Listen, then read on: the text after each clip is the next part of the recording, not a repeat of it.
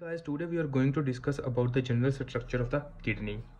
Kidney is a bean-shaped organ which is located into the retroperitoneal membrane or into the abdominal cavity. It started from the T12 and ended at the L3 at the vertebral column. You can say at the back, into the back if we see. But it is covered by the T11 and T12 ribs, which is known as a floating ribs. And above the kidney, this structure is known as a liver. So the right kidney, above the right kidney, there is present of the liver, and this is known as a spleen. You can see this is a spleen. So in the left kidney, there is present of the spleen, and on the both kidney, this structure is known as a adrenal gland. This is a adrenal gland. Above the kidney, there is present of the adrenal gland, and on the left side, there is present of the spleen. On the right side, there is present of the liver. If we see the structure of the kidney, you can see the left side of the kidney is upper than the right side of the kidney. And if we see the structure of the kidney, what's going on into the kidney? It basically consists of the three layers. The first layer is known as a renal fascia.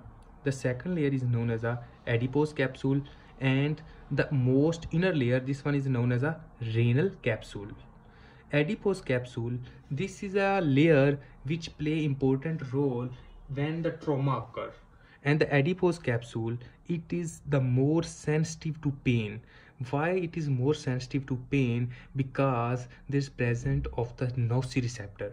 These nociceptors are known as a pain receptor. So if there is any injury, any inflammations, or any trauma occur, these pain receptors give the message to the brain, so the sensation of the pain happen to us. This outer layer is known as a cortex, and the inner layer is known as a medulla. The cortex consists of the two layers more.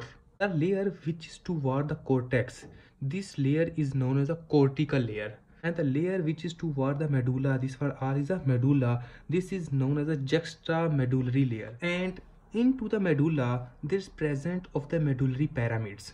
This structure is a medullary pyramid. These are a medullary pyramid. There is present of the 10 to 15 medullary pyramids into medulla, and this medullary pyramid consists of the base. This is known as a base. This is known as a base, and this is known as a tip, and this tip also known as a papilla. This tip is also known as a papilla, and you can see this structure is like a nipple, and this is also known as like a nipple shape. And some projection which is extension from the cortex to the medulla, this extension which is in between of the medullary pyramid, these in between of the pyramid, these extension, you can say these are the extension. These extension are known as a renal column. There is also present of the minor calyx and the major calyx. This is known as a minor calyx, and then it enter to the major calyx, and then this structure all is known as a renal pelvis. This is known as a renal pelvis. This is all, and this all point is known as a renal hilum. Why this is known as a renal hilum? There's entry and the exit of the renal artery, vein, lymphatic, nerve supply, and the ureter, and this is known as a ureter. This is all known as a ureter. So, and from the ureter, this will go into the, if we see,